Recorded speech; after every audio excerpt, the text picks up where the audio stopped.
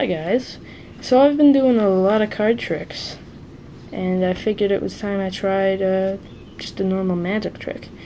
So I have this normal unsharpened pencil here. I'm just going to roll that pencil up, just like that. And now that we've done that, all we have to do is give it a snap, and it is sharpened. So that's the trick. I'll just do the tutorial now since it's such a short tutorial. So, requires very little prep. You just need an unsharpened pencil and a sharpened pencil. The sharpened pencil is going to go under cloth, and the unsharpened pencil is going to go right near it.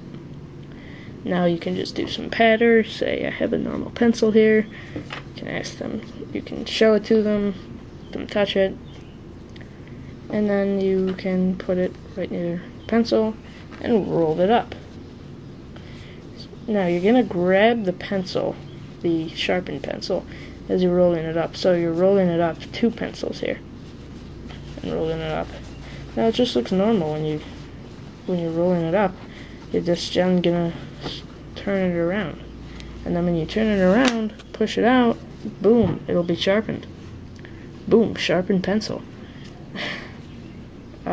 So that's it. See you next time.